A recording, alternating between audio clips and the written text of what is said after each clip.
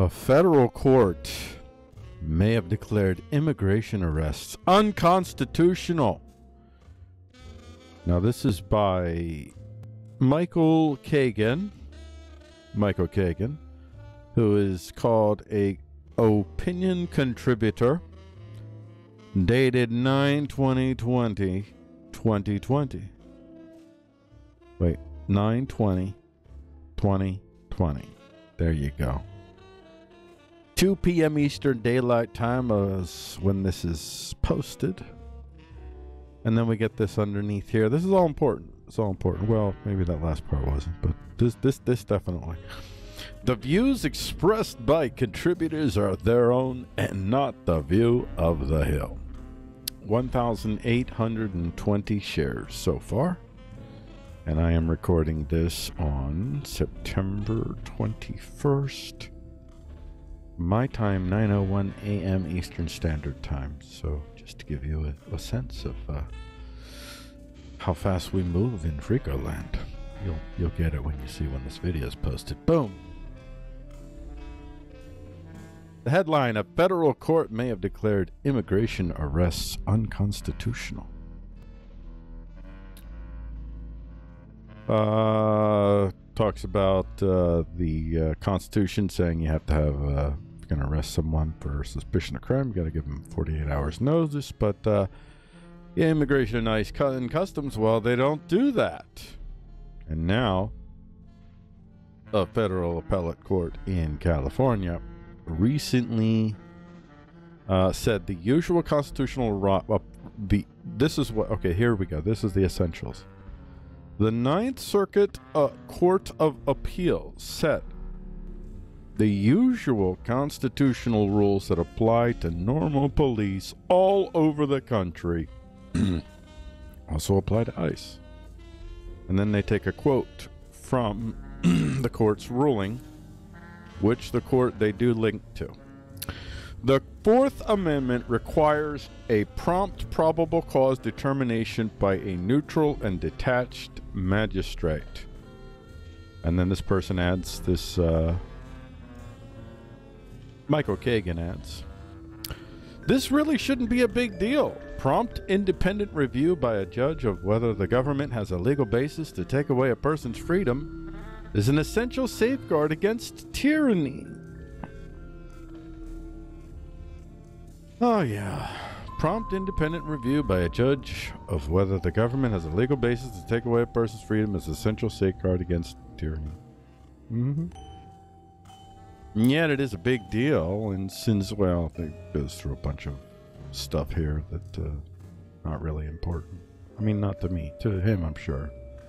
Very important. But not to the point of what my story is going to ultimately get to. The federal court's demand for the usual constitutional safeguards to apply to ICE should not be difficult for the government to meet, in theory. It just asks ICE and the immigration courts to do what local police and courts do every day all over the country. Yet it may prove to be a significant challenge. America's immigration courts were nearly at the breaking point even before COVID. Okay, whatever. It is now common for routine deportation cases to languish in court for years before getting an initial decision, much less appeals. And it goes on, it goes on, it goes on. And it goes to say, okay, here we go. This is really... Here we go. Here we go. Let's try to raise this a little bigger. Make sure you see this.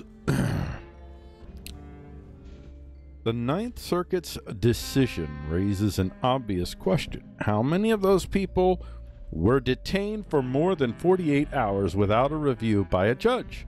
Were many of those arrests, which ICE likely thought were routine at the time, actually unconstitutional? The ruling, while sweeping in its potential to reshape immigration enforcement, is legally simple and straightforward. It ought to become the law of the land, and it ought to spur the government to reform the immigration court system at long last. To paraphrase President Obama's description of undocumented immigrants, it is time to bring immigration enforcement out of the constitutional shadows. Michael Kagan is the Joyce Mack Professor of Law at the University of Nevada, Las Vegas. He was a party to a friend of the court brief filed in a Ninth Circuit case mentioned above. Okay. He is the author of The Battle to Stay in America. Follow him on Twitter, Michael G. Kagan. Now, I am not going to say that I'm empathetic to his cause, because I have no idea what his cause actually is. I'm empathetic to people that may, for the sake of the individuals alone and not because of whatever useful political weapon they serve your particular faction. I have a lot of empathy for the folks out there. It's one of my hardest critiques of what's going on in America that has continued, which it's not new under Trump, but Trump is perhaps ramped it up, maybe not, I don't know, but it certainly at the very least continues this notion of rounding up people that have been living here for years, working here for years, and just gonna pluck them up in the middle of the night, and you break up families, and I just don't cotton to such things. I think they're just, for a lot of reasons, even from I don't impose my Christian morality on anyone. I share my Christian morality amongst those who consensually share it with me. But certainly in that framework, it violates my sense of my Christian morality. But I don't really believe it's a Bill of Rights issue, because it's not fundamentally, well, it is if you extend Bill of Rights principles to everyone. That's another matter altogether. Now, I would be all for it, but that's another matter altogether. You'd have to get rid of nation states in order to do that first, and we have nation states. But it's not a Bill of Rights issue, in that this isn't really about, well, here we go. This is part of the ruling from this court. This is the link that this opinion writer so happily provided. Fourth, we reverse and vacate the state authority injunction because the presence or absence of probable cause determines whether the government violates the Fourth Amendment when issuing a detainer, not state law restrictions. Now, here's the important part. Ready? Here we go.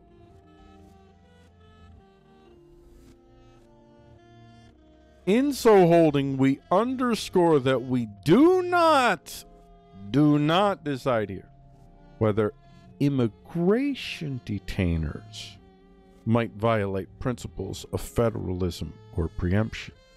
In this case, we're dealing with an individual who has had the status of being a U.S. citizen, and now ICE is claiming that they don't have that status. So what they're saying is, if he had the status of citizen, then in order for you to prove he's not a citizen, he actually has citizens' rights initially. That's essentially what this ruling is. But Michael Kagan is the Joyce Mack Professor of Law at the University of Nevada, Las Vegas, and is the director of the UNLV Immigration Clinic, which defends children and families fighting deportation in Las Vegas. He has lived in Las Vegas, the setting for the battle to stay in America, since 2011. And there he is. There's Michael Kagan. In 2019, Kagan was a plaintiff in one of the lawsuits that prevented the Trump administration from including a question about citizenship on the 2020 census. This gentleman isn't really, to me, I believe that this gentleman, this is pure speculation, by the way. I don't know this man for Adam. I don't know little about him. So, and then all I'm doing is general speculation. So take it for that and nothing more. But my sense that Michael Kagan is not necessarily so much interested in the families and the children, because if he was, he wouldn't besmirch their cause, their just cause. And my subjective opinion, he wouldn't besmirch their just cause by using deceit to try to manipulate people to his cause. In this man's mind, and this is really the point of why I chose to talk about this story. Michael Kagan, if you happen to see this, in this story, this is just another example of someone who has put it in their mind that they are the angel and they are defending against demons, And when you start to believe that you really are an angel and everyone else is demons, then you start to do things like this gentleman does, in which he undermines his own, well, not his cause. I believe, well, my speculation is his cause is not their cause. His cause is they are the tool, the vehicle of power through which he is disrupting the whole United States system. His ultimate aim is the destruction of the United States of America as a republic, and to replace it with something. I don't even think he has something in mind. I bet in his mind, I have no idea. I bet you, I'm sure that if you sit down with this man and give him, describe what does post America look like in these lands, I'd like to hear that. I'd like to see them write the novel that describes what that world looks like, and us to get a sense of what they believe they're creating. Because they don't even, they're selling a product without even showing the product. They're just, the product is just the general hope of something which they're not going to define. This gentleman is, in my opinion, mostly just a destructor. Because if he truly was working, by my interpretation, if he was truly working for this just cause, and I would agree with him, it's a just cause. I think that we need to have a serious conversation in America about how we're treating all these people. We know we allow them in. We know we want their cheap labor. We know we're living off of their hard work, their hard, underpaid work. And now we want to hunt them down in the middle of the night. That's horrible. And if this gentleman really cared about that, he wouldn't be using duplicitous acts where he deceptively tries to convince the audience that the federal, this is just to get attention, just to build more public support for just, let's just ignore the reality of nation statism. We all live in nation states, and let's just assume somehow that all the nation states no longer exist. Then you could do what he's talking about. You could just open up your land to anyone. You could just extend all your citizens' rights to everyone, immigrants or whatever, anyone. You could just do that. You can't do that in a nation state world in which you have nation states competing. The minute that you open yourself up, all of the other nation states will sabotage you. Every time. And I tell you, if for no other reason than any time that someone presents a model that fundamentally challenges all the other nation state models around them, all the other nation states will want to destroy that model. It's when the Dutch Republic declared itself in, I don't know, was it 17th century, somewhere around there. The Dutch Republic, they threw off their king, they threw away the nobility completely, and they became a total republic. Everybody, all of the monarchies lost their ever-loving minds. And everyone went after the Dutch, and there was a whole bunch of naval wars between the Dutch and the French, the Dutch and the British. And it was all because they changed government. So they don't, these folks, I don't know if he knows or if he thought this out at all, but you have to, no one on the quote-unquote American statist left, whatever you want to call that, really has a conversation when they talk about their utopian schemes for creating a non-state where you live in a world surrounded by bloodthirsty states. They'll have you believe that the only evil in the world is the United States of America. They'll also have you believe the only evil in the world is white people. White people in the United States of America. I mean, literally they say, what do we need to do? We need to destroy Americanism and whiteness. That's literally what they say they need to destroy. The idiots that parrot such just horrible, bigoted, and racist crap. And they do so because the leaders told them it's okay to do so. Not only is it okay to do so, but if you don't do so, you might not get a corporate advancement. It's like, it's to that point now. If you do so, you might not be able to play in the NFL. It's like, it's at that point already. It's pretty freaking wild. And I think that this person is probably a part of that just disruptor crowd. These people, they don't really, these folks don't really hate white people. They don't hate anyone or anything. I mean, this person individually, I don't know this. I'm talking about the folks at the highest levels that benefit from these particular vehicles of power. Whatever particular citadelians make most of their money from China. Pretty much those are the folks that are that are using these particular types of vehicles of power to try to, well, to prevent the full separation of China from the U.S., especially business-wise. This would fundamentally kill their grand schemes. They had massive world-dominating schemes. These international corporations are already making more money than more than half of the nations. More than half of the nation states. They're wealthier than more than half. Some of these corporations are wealthier than more than half the nation states. So we're dealing with that kind of power, and they were just going to get more thanks largely to China and its emerging market, and that's getting cut off. That's what this is mostly about. And this individual here, I mean, this is the just cause. This is horrible what we're doing here. Like, now I'm not saying that you shouldn't have borders. I don't think you need a freaking wall. I do think you should have borders, border check. You should try to figure out who's coming in. You can't, in a nation state reality, you just can't have open borders. It's moronic. But the people that are here, especially the people that have been here for a while and been working for a while, you can't be hunting them down in the middle of the night. You just can't be. It's horrible. It's violent. And to have this gentleman, Michael, you have decided that people that disagree with you are subhuman, and therefore you don't have to deal with them as consensual equal partners. You deal with them as if they are killers in advance, and you have no humanity when you do that, even if you're fighting a quote-unquote just cause.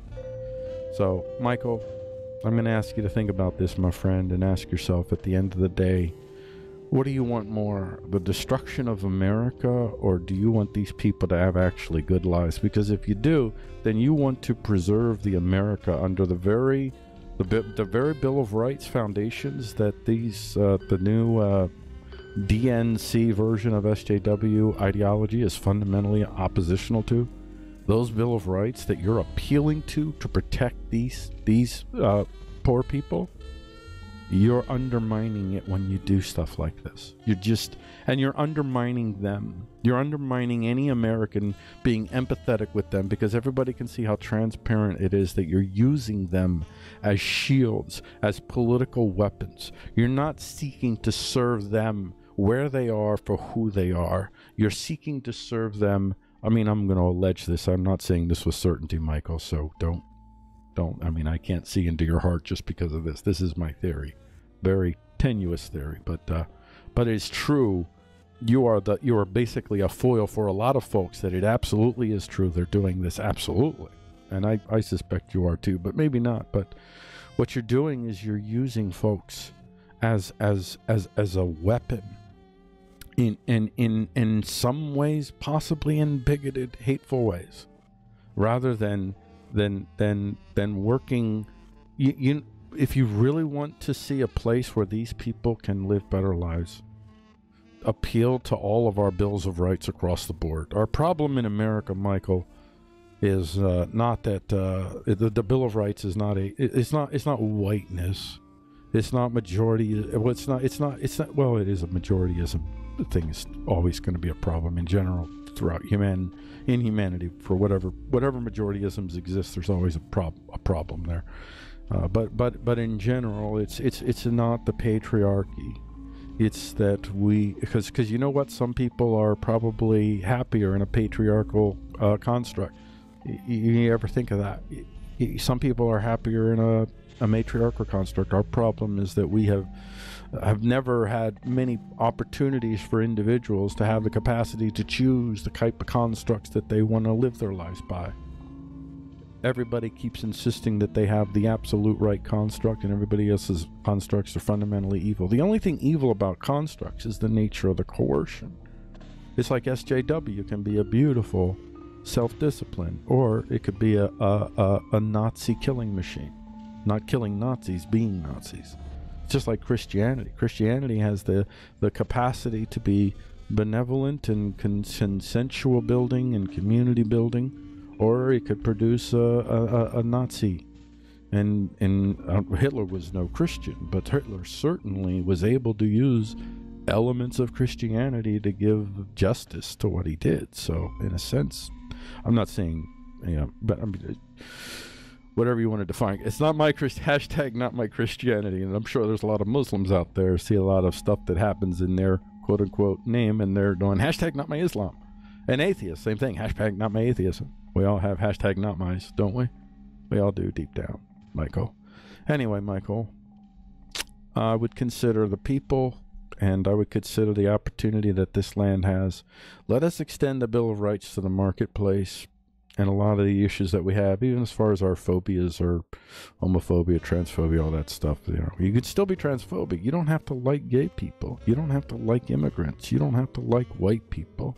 You don't have to like Christians or Muslims or atheists. You don't have to like anyone. And I don't want to live in a land that tries to create an orthodoxy of the things that we're supposed to like and the things we're not supposed to like. I'm not going to ever live in that world. Screw that world. But what you can't do is use your personal feelings about anyone's group to treat them in the public square in any kind of inferior capacity. If you do that, that's where the problems are. Not until then. And no, your thoughts, even speaking your thoughts, do not warrant the morality policing that folks seem to think we need. We don't need morality police. We need people that have the power to say no when people are being assholes. That's what we need more than anything. And if you keep watching these videos, I'll talk more about that as this thing goes on. I think I'm going to leave it at there. So there you go. I'll let you decide. And I'll put the links in the videos so you can make a choice as to whether I read this right or not. It's just... Well, you know what? The views expressed by Freeqo do not necessarily represent the views of Freeqo. No, they represent my views, right? At least right now, as I understand them. Subject to change upon new intake of data or new understanding of data, whichever comes first.